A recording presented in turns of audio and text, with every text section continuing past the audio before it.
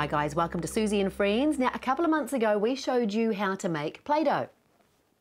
We also showed you how to make gluten-free Play-Doh. One day soon we'll show you how to make slime, but I won't do that because it's not there yet. And right now we're going to show you how to make a salt dough, which is like Play-Doh, but even easier, and it lasts longer because you bake it. You can make ornaments, you can make all kinds of things with it. Shall I show you how to make it instead of just talking about it? Good idea. Okay, so you need 2 cups of flour and a big bowl. The flour goes into the big bowl. Then you put in a cup of salt. And then you put in water. Now I've got 3/4 of a cup of water here, but you might not need that at all. It depends on the flour, it depends on the day, it depends on the water even.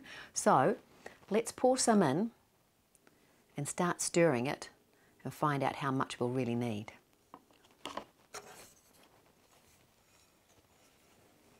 Now you could probably get in there with your fingers straight away, but it would be really messy and it would stick to your fingers. I like to start with a wooden spoon and then, oh, yep, I need more water. But start with the wooden spoon and then get in there with my hands. Great. So you only need enough water so that the flour and the salt all starts to clump together. Nice clumping. Could probably do with a little bit more water, but you don't want too much because otherwise you have to add more flour, and then if you add too much flour you have to add more water. You get the idea. So a little bit more water. And I think now I might get in there with my hands and give it a good old squelch. Let's see. Yeah. Take it off the spoon. Here we go. And then get in there with my hands. Oh.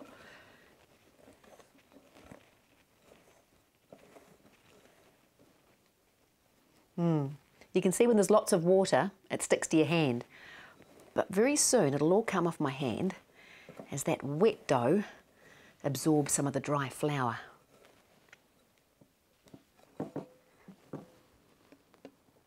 I'll pour it onto the dry flour down the bottom and then add it in like this.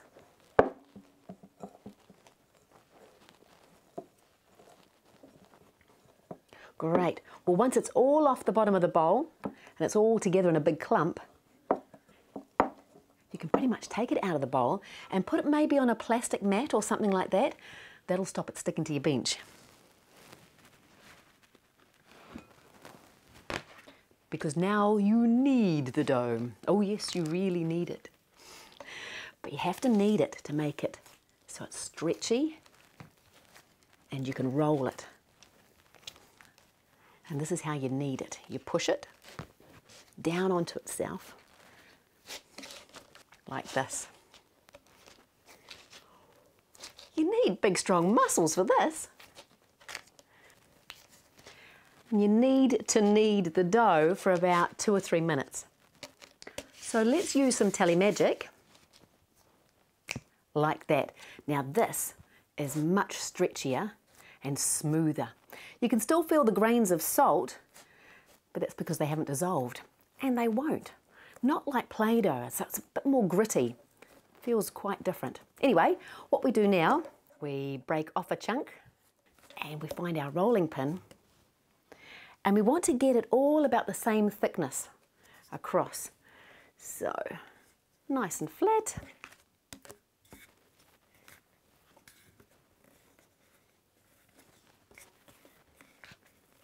This dough is much thicker and more solid, more firm than the other doughs, so it's quite hard to push down. See if you can get a helping hand to give you a hand with this. You don't need to make your dough too thin, but the thinner it is, the quicker it's going to cook. The thinner you get it though, the more likely it is to break. So, not too thick, not too thin, just right. That'll probably about do it. And what I'll do now is use my cookie cutter and maybe make some star shapes. Press right down to the tray and then give it a wiggle. If you start at the edge like that, then you've got room to make some other things. Oh, maybe a Christmas tree. Have a listen and see if you can hear the salt being crushed by the cookie cutter. And maybe even if I'm extra lucky, will it fit, will it fit? Oh, just. There we go. A gingerbread man. Now with this dough, there's no flavour and there's so much salt that you really don't want to eat it. And when it finishes cooking, it's going to be so tough and so hard, it'll probably break your teeth, so you don't really want to eat it. But there you go, it does look pretty cool. Okay, I'll make a little bit more room with some more Tally Magic. If only tidying was always this easy, eh?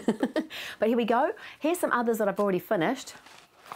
And I'll just slide these across onto the baking paper. I don't always use baking paper, but last time I had one of them stick and it was really hard to get off because there's no oil or butter or anything like that in here. So I'll use baking paper this time. And now these need to go into the oven for about an hour at about 150 degrees. You want to hang around here for an hour? Well, you could do, you could go and have a look at some of the other videos, or how about some more Tally Magic? Sounds good to me.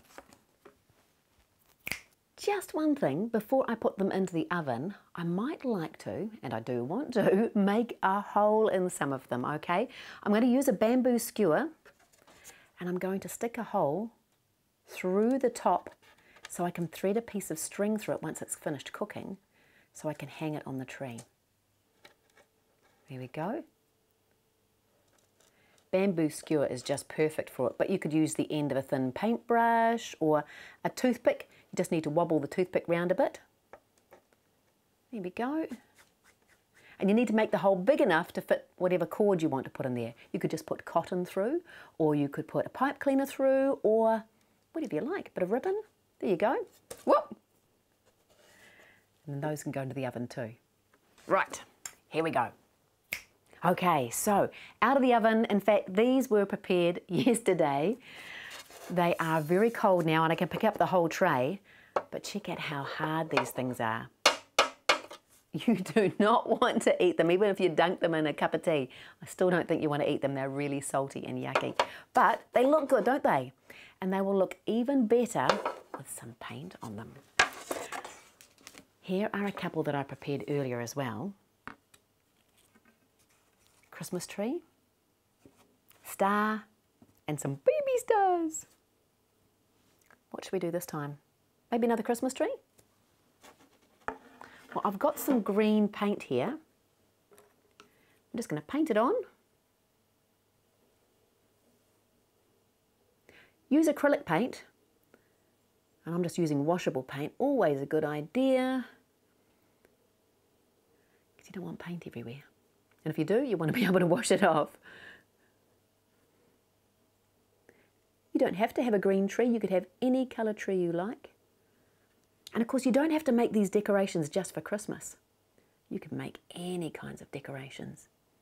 How about I show you something else? See the sparkles on this Christmas tree here? That was made with glitter paint. I'll use the paint here on this star. Just need another paintbrush. And the glitter paint, just paint it on like that. Best to wait until the first layer of paint is dried before you paint this on. But the paint dries really quickly. Now if you want to keep your decorations for years and years and years, you can leave them like that, but you've got a better chance of them surviving if you put some varnish or something like that over the top. You could even put something like a clear drying glue over the top, and that'll help it last. Okay, so there you go. You can set about decorating them any way you like. Now these ones, I don't have a hole in them.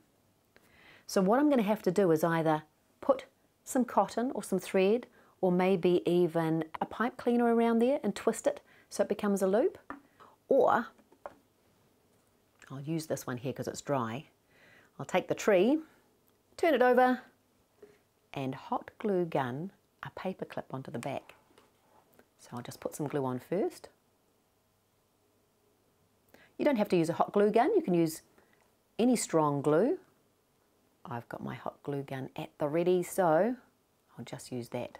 A little bit extra, make sure it stays.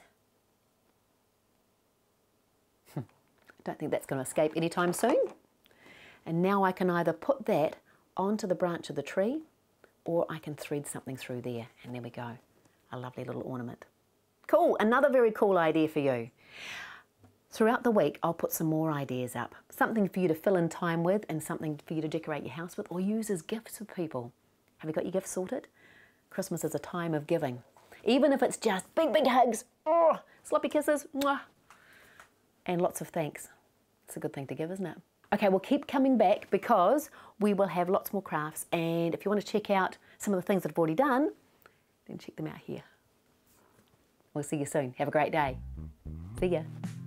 Remember, if you enjoy this Suzy and Friends video clip, you can like us, you can subscribe to us, and you're more than welcome to share us with everyone you know. We'll have another clip for you next week. Until then, have a fabulous week, and if you want more information, head to www.suzy.co.nz. See ya.